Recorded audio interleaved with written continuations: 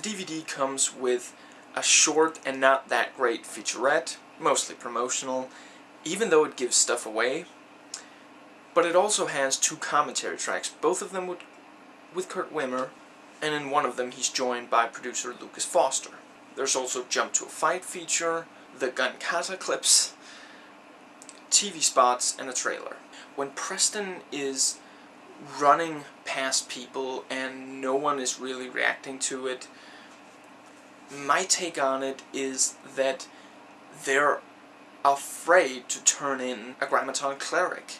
Same reason why nobody speaks up when Taye Diggs delivers that loud speech about how this was a cleric who felt. The twist of Angus McFadden, I think that's how you pronounce his name, is Father didn't really impact me. Maybe because Father looks so darn much like Sean Bean. For a long time, I thought it was just him. And other than that, it just seems really obvious. I mean, who else could it have been? I mean, did anybody really think that it wasn't gonna turn out to be someone we already knew? There's something about the way some of the action scenes had bullet holes appear along a wall. I'm not sure how to put it into words, but it just seemed unique. It didn't look like anything I'd ever seen before. Maybe because of the way it held the shot as the bullet holes appeared. We're used to, in action films, cutting back and forth between the person shooting and the person or area getting hit. It also properly seemed like a slaughter once they started just killing the sense offenders. You know, around the time Kurt Wimmer makes his cameo appearance. I didn't at first realize that there was blood on the visor of that helmet, though, in that same scene. The puppy thing was kinda manipulative, but it worked. Come on. Did anybody not want this government just torn down, no trace left, once they started shooting puppies? Loved every single action scene in this. At the beginning, where they actually shoot and apparently don't hit him, and seconds pass, and it's complete darkness. And several seconds just pass in the complete darkness. That was really brave. And as Wimmer points out in the commentary track, it actually has a greater effect than when you can just barely make out some stuff. And then you see the flashes of him shooting, and apparently that was a low-budget solution. They didn't have the money to properly do it, so that was what they did. It worked. And then when he gets spotted with the puppy and the 2 shotguns that he just flips around and grabs, and after he grabs one, you see zoom in on the panicking guard, grabs the other, zoom in on the panicking guard, shoots them both, and then continues to shoot everybody else. And in the Wimmer cameo scene, where he says, "Go, go!" Much better badass voice in this than Batman, where he kicked that one further notches. That was pretty bad. And he holds the guns, the little prongs come out of the clips. We get the line, "He's a sense offender!" And he just wails on the bastards. And then as he walks through the long hallway, just taking out every guard and reloading twice. The first set of clips coming out through his sleeves, and the second were the ones he rolled out onto the floor at first. I could go on, but I won't. Oh, and everything with a sword in this, pure awesomeness. When Taye Diggs was going to execute Kurt Wimmer and the other sense offenders, I did kind of think that Preston was just going to kill them all. Especially once he had both guns.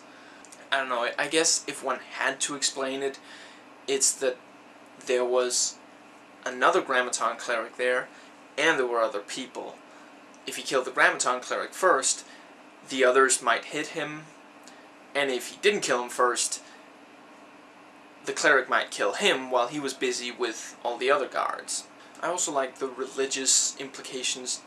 I also like the name clerics, you know, again making that connection to a sort of religious dictatorship.